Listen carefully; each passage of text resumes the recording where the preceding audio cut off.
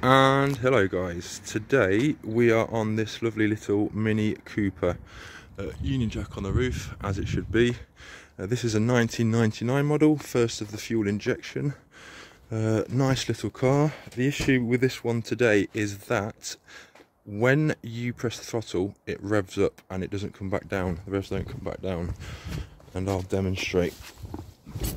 So move this out of the way, ignition on. Sounds quite nice. It's got a nice little exhaust pipe on the back, sporty one, a stainless steel. I've already done a battery test on it. Battery's fine, so the basic checks are done. I'll just demonstrate the fault. So it fires up nice, idles nice, and then we'll tap the throttle. Oh, hang on a minute. Have I just fixed it by mistake?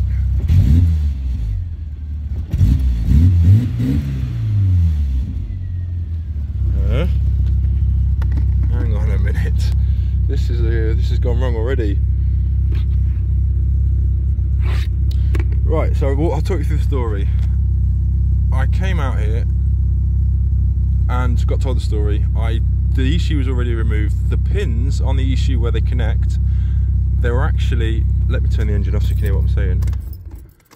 The pins on the ECU where they connect to the vehicle were actually quite badly corroded. The connector's down there. I won't remove it now, but this is the issue, and there was green corrosion on the pins.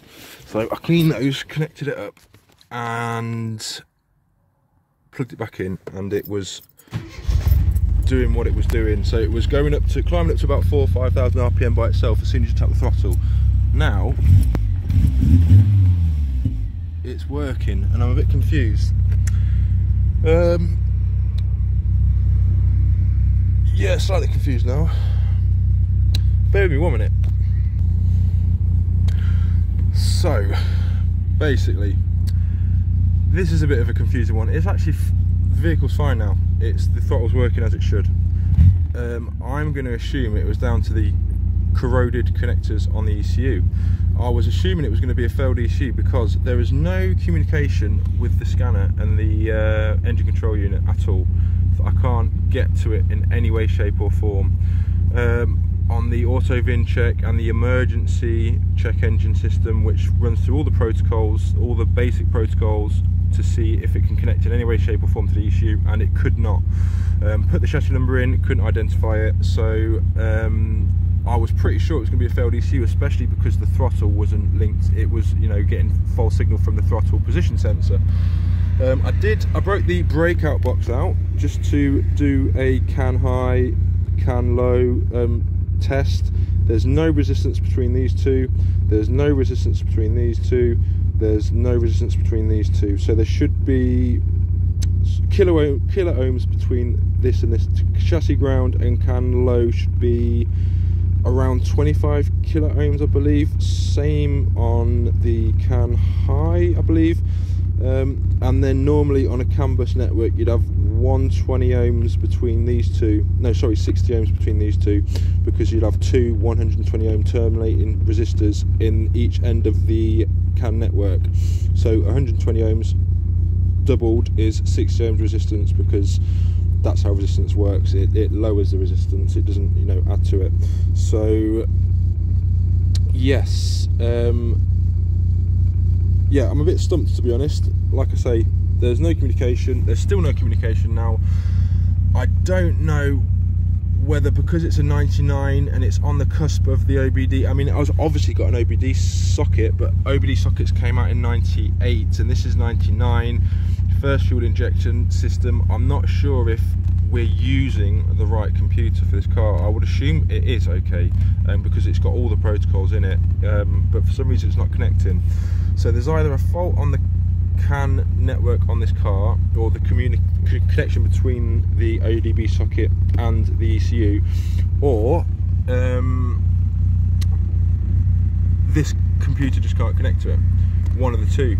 I've tried to pull up wiring diagrams on All Data.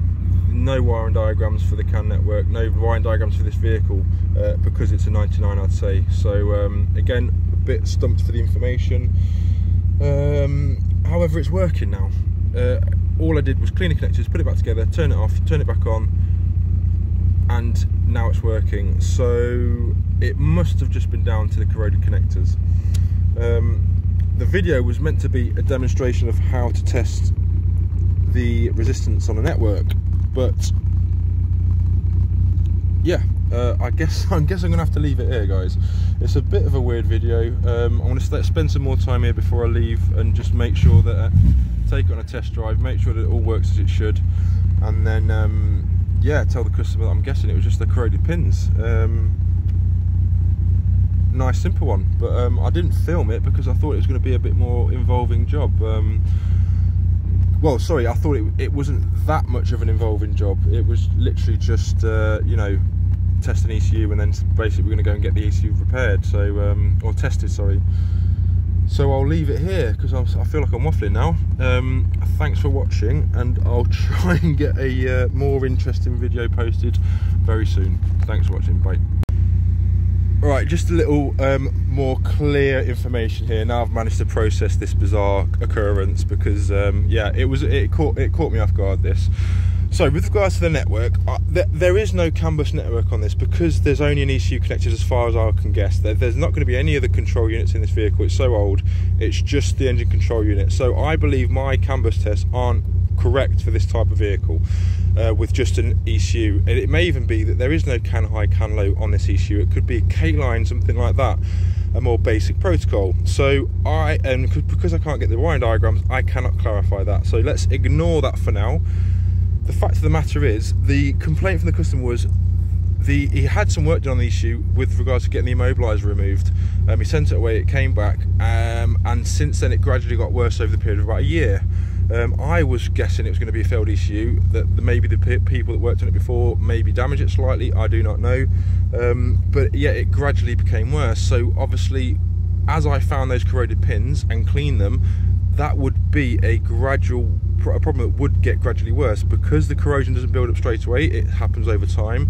That confirms the issues that the customer said, as in it was a gradual build up. It got worse and worse and worse, and eventually the revs would just stay up high and they'd never drop back down.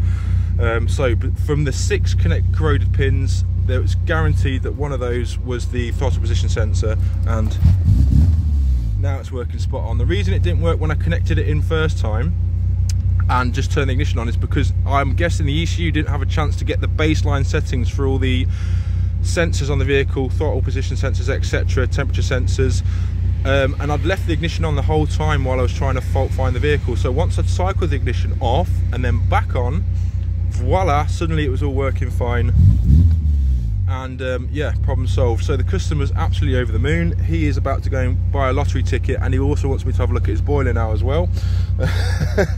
So yeah, nice simple fault. Glad the problem's solved. No more repairs for this customer, and another great British classic back on the road.